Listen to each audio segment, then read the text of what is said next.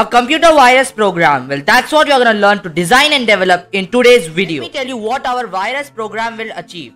Number 1, it'll open random websites. Number 2, it'll show you random error warnings on your screen.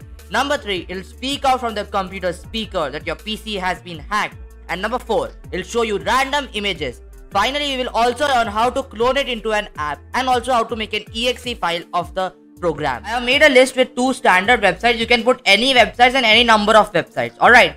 Now to open the website in the browser, you have to say WEBBROWSER.open. And then guys, you have to open a website randomly from the websites list. So we say random.choice of website. Guys, do not forget to concatenate HTTPS with this also. Guys, so this is going to be the code to open random websites. You can customize it and look through the web browser module to make your program more intimidating.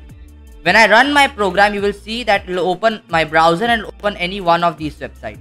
So you can see this opens Chrome and then it's gonna redirect me to google.com. So it has selected that as a random website. Guys, our number 2 aim is to show warning errors messages on the screen. So how can we do that? Using the message box from Tkinter. So you have to say message box.show error. Then you can also simply add more message box dialog boxes so you can scare the user. So you can ask or cancel, ask, try, cancel, ask yes or no. So you can do various stuff and make the program more realistic. I am just giving you a demo of how it is made. Guys, now you have to make the computer speak from itself that your PC has been hacked. For that, you need to install a module called pywin32. Pip install pywin32. After that, you have to import it. You have initialized the dispatch function. Now you have to make it speak something. You have to say speak.the-speak function and you have to say your PC has been hacked. Your PC has been hacked. So as you guys just said that my PC just got hacked from the computer itself. Alright. Now our last aim is to open random files to scare the user, right? We have to do that using the OS module. That's a very powerful inbuilt module. Now what you need to do is, you have to give it a list of 2 random files. Guys, now I have provided 2 random files from my PC over here. Now you have to use the os.startFile function to open random files. Guys, now you have to open a random file. So we'll say random.choice from files. Also make sure to import random. Guys, so once you have imported random, you have to say os.startFile and you have to open a random file from this files list. Now when I will run my program, you will see that it will open a random photo. So here it has opened this photo file for me randomly.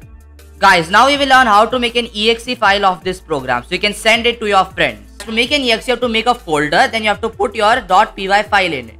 Then you have to say cmd. So that will launch a command prompt from that window. Now you have to install the PyInstaller module. So you will say pip install PyInstaller in your command prompt. Alright. Once that is all installed, you have to say PyInstaller --1 file and then your Python file and just press enter. Then you will see some random stuff happening in your terminal window. Just let it happen. Finally, you will see your EXE file has been created. So guys, when the EXE file gets created, you will get a folder like this called build this virus.spec, the file name.spec. These are all the support resource files. You just have to go into your disk folder and here you will be able to see your EXE file. Guys, now remember, we have made the EXE file. So now we can give it to anyone in a compressed folder or something and we can embed it and give it to them so they can run the file and get scared. Guys, finally I told you we will learn how to clone it into an app. So for that we have to make a shortcut for this. Then we click on create shortcut. Guys, so once your shortcut file is created, you can rename it to anything. So now this looks like a Photoshop app but the icon doesn't. So how to do that? Right click.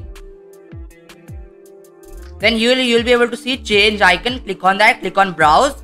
After that you will be able to see your ICO file. You need an ICO file for making icons. So you have to make an ICO file and click open.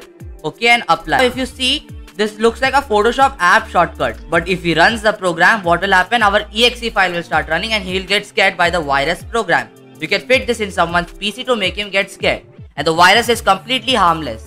Sometimes your EXE file might not work because your PC's antivirus is blocking it or the file had been crashed while the conversion to an EXE. So you can rather just make a shortcut of your .py file and clone it like that also. Both the methods are applicable in any situation. So guys, that wraps up our video on making a virus prank program.